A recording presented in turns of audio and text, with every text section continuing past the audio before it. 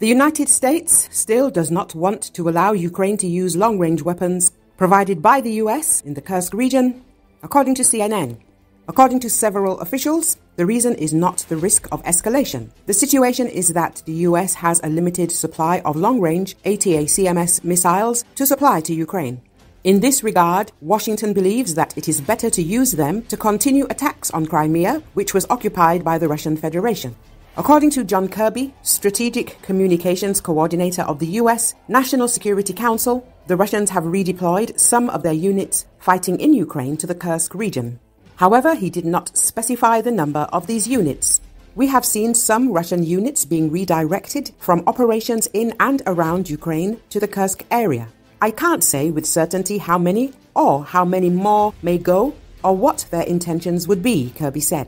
According to the Commander-in-Chief of the Armed Forces of Ukraine, Oleksandr Syrsky, Ukrainian forces have taken control of 82 settlements in the Kursk region. Since August the 6th, the Armed Forces of Ukraine have been conducting a special operation in the Kursk region of Russia.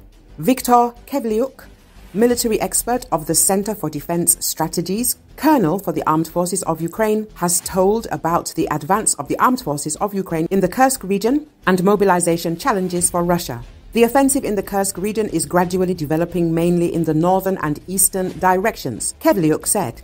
The Ukrainian Defense Forces have taken control of the territory with a total area of over 1,000 square kilometers. They have reached certain frontiers. A barrier will be set up from the western direction in case the enemy decides to counterattack from that side. We will advance to the rear and flank of the enemy group that is fighting in the Kharkiv region, he added. Ukraine has established a military commandment's office in the Kursk region of the Russian Federation, headed by Major General Eduard Moskalyov. According to the military expert, this proves that we are a civilized country that is responsible for its international obligations. Ukraine is preparing to bargain with potential US President Donald Trump by seizing Russian lands, the Financial Times reports. Russia brought war to others, and now it is returning home. With these words, President Volodymyr Zelenski broke the silence for the first time and indirectly confirmed the invasion of the Ukrainian armed forces into the Russian Kursk region. The Ukrainian president named only one goal of his army's daring offensive: to create a buffer zone in the border region, which the Russians used to strike at the Sumy region. The ambiguity about the strategic objectives of the first invasion of Russian territory since World War II makes sense. It keeps the enemy guessing. Uncertainty is the best way to avoid being cornered if things don't go as planned, says Nikolai Beleskov, a research fellow at the National Institute for Strategic Studies, part of Ukraine's Department of Military Policy.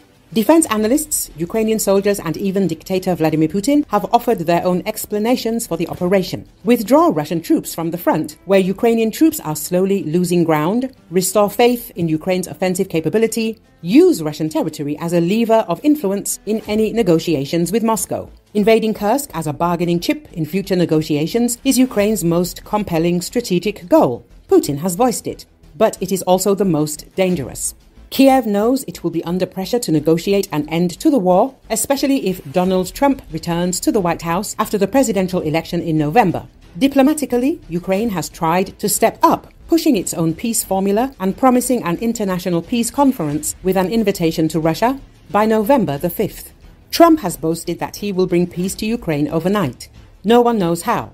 But several of his former officials and advisors have suggested that a Trump peace could include territorial concessions in exchange for significant Western security guarantees. Kyiv and many of its European allies are concerned that the Trump administration is forcing Ukraine into an unfair and unstable peace under the threat of cutting off US arms supplies. Most Western capitals say they want Kyiv to have the strongest bargaining position. But if Kyiv wants to trade the land it seized from Russia, it must hold on to it, and the cost could be too high.